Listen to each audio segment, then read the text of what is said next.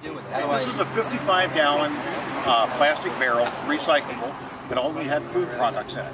Okay. So there's nothing in here that will hurt the environment. We have here at the top, you can see we have a screen mesh which prevents debris from getting in, and you have no bug problem. This is what attaches to your downspout. Right. This is like an accordion. This comes apart, and you just simply put that in and attach it to the downspout. Right.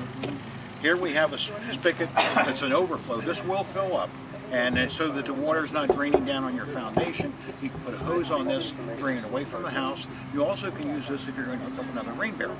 Oh, yeah, so you could, yes. Okay, that's cool. What about this one down here? You got another spigot? That spigot down there, that's what you would drain water off to use for your garden, to wash the car, fill your fish pond, whatever like that. Already got the block set up and ready for installation. That's great. Okay, let's just set it down here. Turn it around.